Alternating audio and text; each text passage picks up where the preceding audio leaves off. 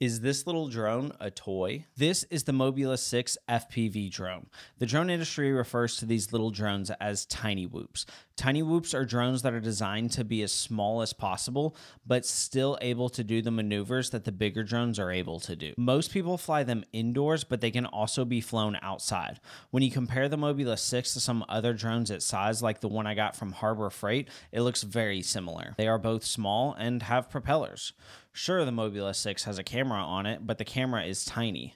If anything, the drone from Harbor Freight looks like it might in fact be more expensive, but looks can be deceiving. In this video, I will be unboxing the Mobula 6, setting it up, flying with it, and then I'll give you my thoughts on why you need one of these little drones in your life and answering the question, is this drone a toy? Go ahead and hit that like button and subscribe if you haven't already. Consider supporting me on Patreon if you want to see videos just like this every week.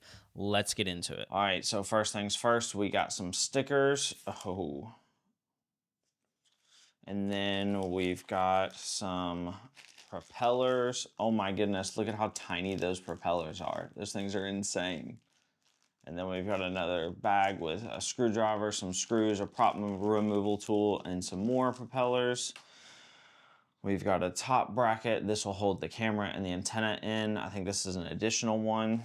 And then we've got the drone. Look at how tiny this thing is. Oh my goodness, this thing is so small. I freaking love it.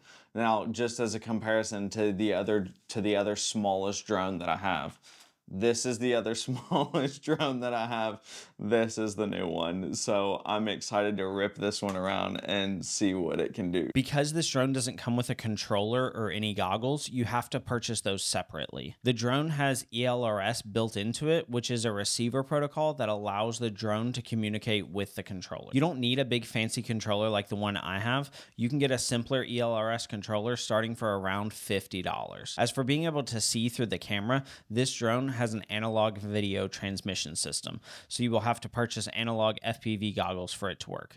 Any analog goggles will work with this drone. You just have to make sure they are both on the same frequency channel when you set it up. There are expensive and cheap options for purchasing analog FPV goggles, but I just prefer these Beta FPV goggles that are $70. The last thing you'll need are batteries for the drone and a charger. Starting off with a drone that has 1S batteries or single cell batteries is great for anyone starting off because they are cheap and it will help to teach you the concept of charging LiPos. I use these batteries for the Mobula 6 and they work out extremely well, along with this charger that allows me to charge up to 6 batteries at one time. Getting into the setup, you'll need to download Betaflight on your computer in order to set everything up. First, you will need to pair your controller with the drone, and if you want an in-depth guide on how to connect ELRS, Joshua Bardwell has the best in-depth tutorials on it. Once you are paired, you will want to map out the buttons on your controller to turn the drone on and off, as well as a button to flip over when you crash. Check to make sure your goggles and your drone are on the same video channel, and boom, you are ready to fly. This drone comes from the factory in full manual mode. What that means is you are in complete control of the drone. You control the throttle, the pitch, the roll, and the yaw of the drone on your own. There is nothing helping you. This can make it tough to fly starting off, but the more you practice it, the better and more comfortable you will get with it. If you are struggling really bad with it, you might want to consider downloading a drone simulator and practicing some more. Once you are up in the air and flying, you will notice that the camera quality is, well, bad.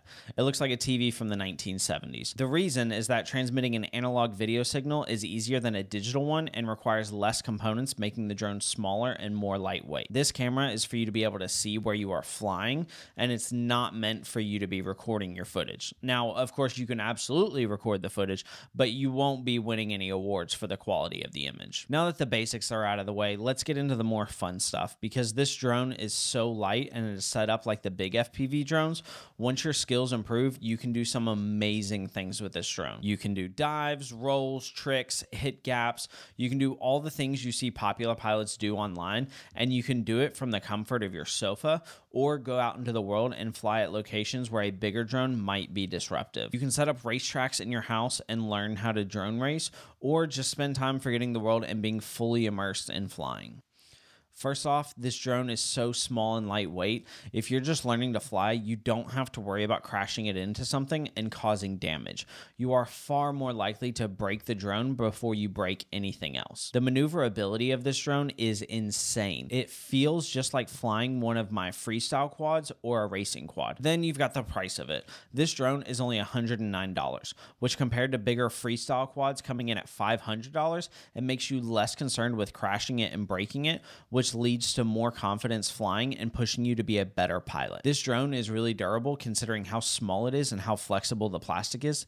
The only thing that I've broken on it is the antenna, and I was able to solder it back on. And I've crashed a ton with this drone. And for the cons, this drone does not come with anything other than the drone, which I get why it doesn't, because it's a standalone product, but that may make a beginner FPV kit like the Cetus X from Beta FPV look more alluring to a first-time buyer. If you already have the goggles and controller, then this is a non-issue.